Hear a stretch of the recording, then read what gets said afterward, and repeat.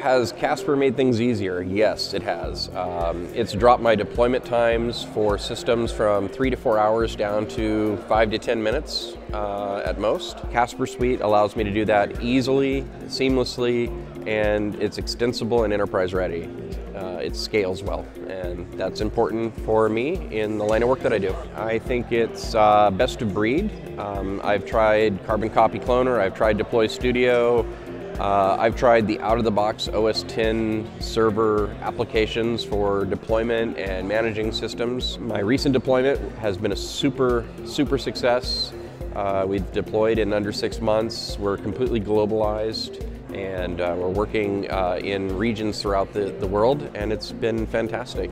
Using Jamf as a resource, both through my technical account representative and the engineers on staff have just been wonderful. They really step up, answer the questions.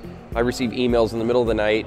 It's a great experience, and I don't get that with other vendors, at least not that often. It's definitely changed how I manage Macs in the enterprise. Instead of allowing users to basically be a cowboy, I can now corral them in a little bit. I can give them policies, I can give them configurations that meet the corporate standard, and yet still give them the freedom to do what they need to do.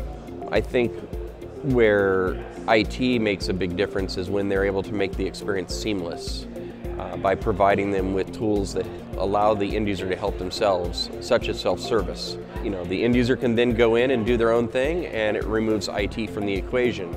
IT's still there, we're making self-service available. We're making sure it works, we're making sure that it's something that has a return on investment, but to the end user, it looks as if it just works, and we like that.